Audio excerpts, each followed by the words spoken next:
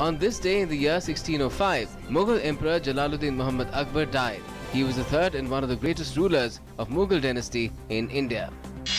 On this day in 1904, Indian freedom fighter and revolutionary Jatindranath Das was born in Kolkata. He died in Lahore jail after a 63-day hunger strike. On this day in 1904, the first underground New York City subway line opened. The system became one of the biggest in the world. On this day in the year 1920, the 10th President of India, K.R. Narayanan, was born in Kottayam district of Kerala.